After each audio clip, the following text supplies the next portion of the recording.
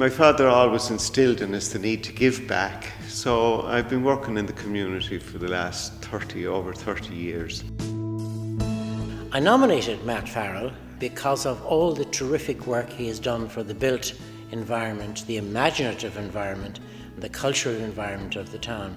Matthew is a genuine heritage hero. He has spent years working to raise awareness and to help preserve much of County Longford and Edgeworthstown's unique literary, cultural and built heritage. We decided to do a trail to bring the heritage of the town to a wider audience. The backdrop for it was all of the infrastructure that we have in relation to the Edgeworth family. And we're hoping that the trail, when it attracts visitors, will bring economic benefit to the community. It's fantastic news that one of our own here at Longford has been awarded the Heritage Hero Award. He thoroughly deserves it. His level of contribution to the heritage here in Edgeworthstown and on behalf of County Longford has been unrivalled, I would imagine. It's marvellous to have a man here like Matt, who has done tremendous work, particularly here in Edgeworthstown. And Matt has maintained a huge interest in the Edgeworth family and making sure that it's properly recorded from a heritage point of view. He's done negotiations with the Anglican, the Church of Ireland community of the town, by rescuing and using the rectory for good cultural purposes appropriate to the history of the house.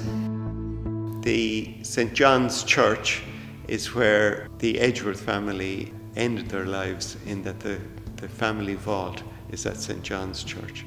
Then Isla Wilde is buried there, and Oscar came to visit the grave and he wrote a beautiful poem. He rescued what was the old mart across the road and turned it into effectively the People's Park for the town.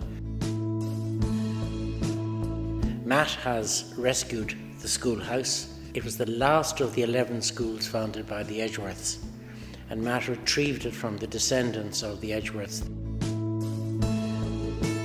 Matt has worked his lifetime for Edgeworthstown. He's very enthusiastic. He loves this. It is part of his being. He comes with a new idea every day.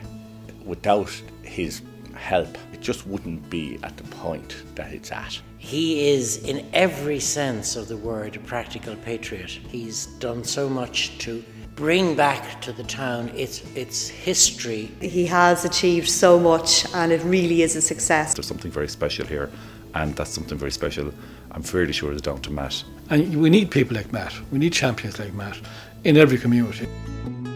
History is very important, because if we don't know where we came from, I don't think we'll know where we're going.